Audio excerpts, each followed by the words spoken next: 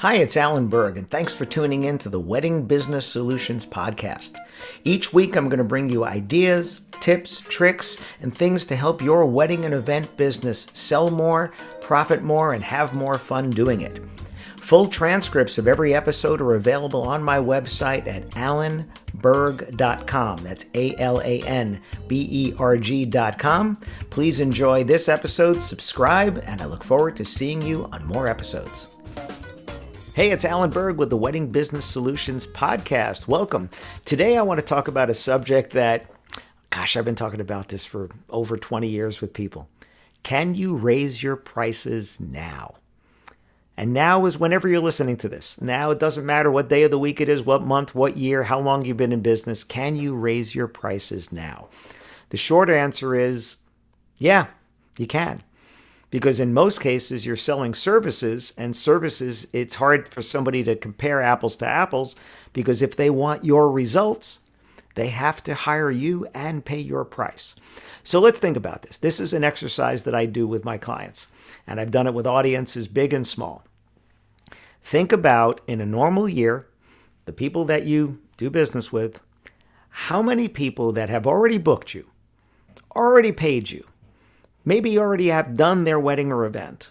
How many of those people would have paid more than they already did? So let's start small. Let's start easy. How many people would have paid you $25 more than they paid you? Not per person, just total, $25. Whatever your price is, whether you charge $500, $5,000, $50,000, whatever the number is, how many people would have paid you $25 more? And the answer is probably everybody. Okay.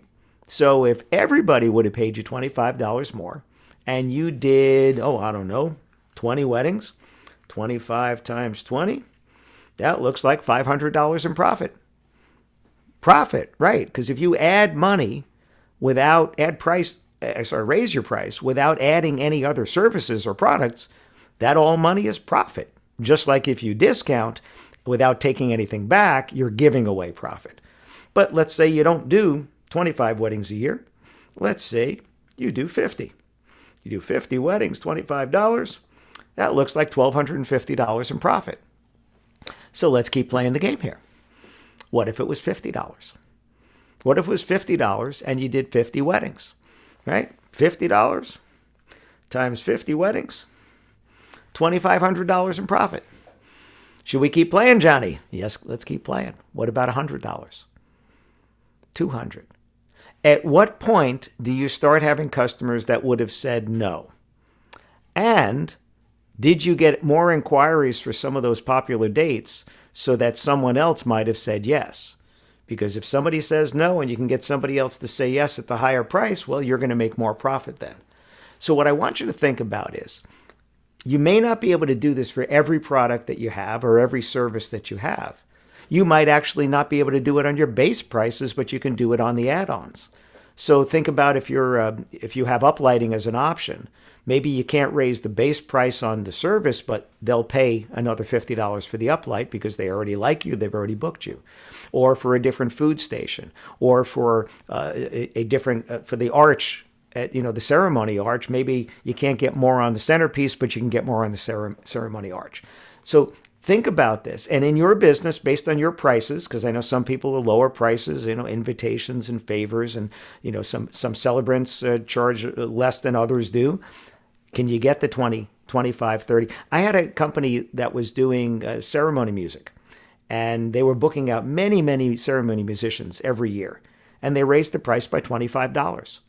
And they raised it by $25, and they made 5 figures more of profit the next year because of the volume that they did, because they do hundreds of these ceremonies every year. They made 5 figures in profit, more than $10,000 in profit. So think about your business. Can you raise some of your prices? $1, if you're a caterer, can you raise $1 here, $2 there? Starts to add up when you have 100 people, 150 people at a wedding, the average in the country being about 140. So think about, where can you raise your prices, and how many customers would have said yes already? I was doing this with an officiant customer of mine. He was charging $600 for a ceremony. And go fast forward 7 years, 8 years, and he hadn't raised his prices. And we were talking, and I said, you could be raising your prices. And he just had never done it because everybody that reached out said yes. I said, well, that's the first sign. That's the first sign that your prices are too low. If everybody's saying yes, it means your prices are too low. You should be getting some friction, some resistance with that. Like, maybe it's a little more than I thought, but yeah, we still want you. So we took him from 600 to 800, which is a 33% increase. The next day, he met with two couples. They both booked him at the higher price. Didn't blink an eye. I still think he could have been higher. And I've seen this time and time and time again. There was a DJ at a mastermind that I did in Dallas one time, and he hadn't raised his prices in even longer than the celebrant. And we were talking about it, and I said, you're, for who you are and what you are and your experience, you're way underpriced for other people. And we talked about it, and we talked about what other people are charging that are in similar situation as him, similar quality. He doubled his price, literally doubled his price. The next day, met with two couples. Both of those couples booked him at the higher price. You don't know if they're going to say yes unless you ask. And there's a phrase that I use all the time, little signs that I give out. If you're watching a video, you can see this. If not, I'm going to read it to you. It says, if you don't ask, the answer is always no. So it's not up to you to decide whether it's too much. It's up to them. I remember doing a mastermind in Virginia, and the woman sitting next to me did high-end decor and design. And she goes, Alan, I wouldn't pay my prices, which I was kind of surprised. I was like, what do you mean? She said, well, I would never hire somebody to do what I do because I can do it. So it just seems it would be crazy for me to pay someone the prices that I charge to do this because I can do it. I said, well, do you have any problem charging other people that price? She goes, oh, no, they have no problem paying it. And it made me think, the person that sells a Rolls Royce doesn't own a new Rolls Royce.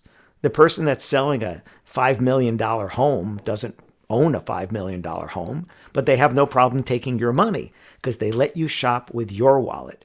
And I want you to let your customers shop with their wallets. And if they're willing to pay more to get your results, let them do it because that's additional profit for you.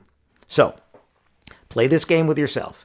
Start small, $25, $50. If your prices are higher, $100. Again, total for the event.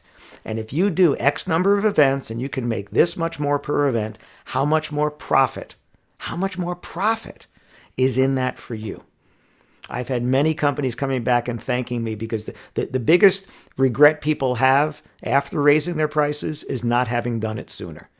So you can't do all the weddings and events in your market. You're only looking for a certain amount.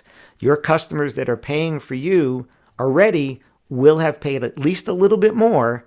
How much little more can you do?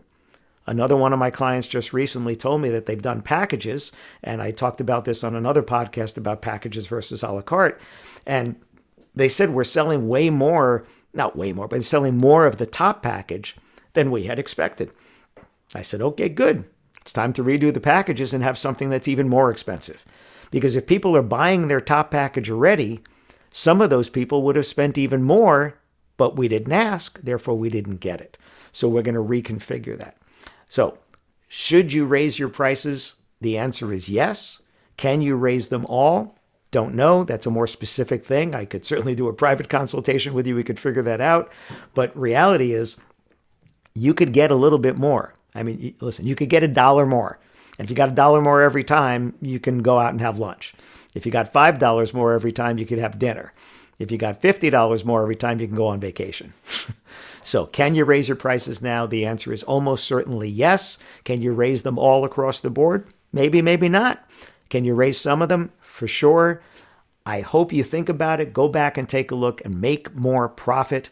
That is the goal here, for you to have people have great, fantastic times at their weddings, providing wonderful services while also taking care of yourself and your family. Thanks for tuning in to this episode of the Wedding Business Solutions Podcast. Full transcripts of this and every episode are available on my website at alanberg.com. And if you have any questions about anything in this episode or any of the episodes, or you'd like to make a suggestion for a future topic or a guest for one of my dialogue episodes, you can email me directly at alan@wedding businesssolutions.com. Please subscribe to this channel, post a review if your platform allows it, and if you don't get email updates of the latest episodes, as well as upcoming workshops and masterclasses that I have, you can join at connectwithalanberg.com. I look forward to seeing you on a future episode. Thanks.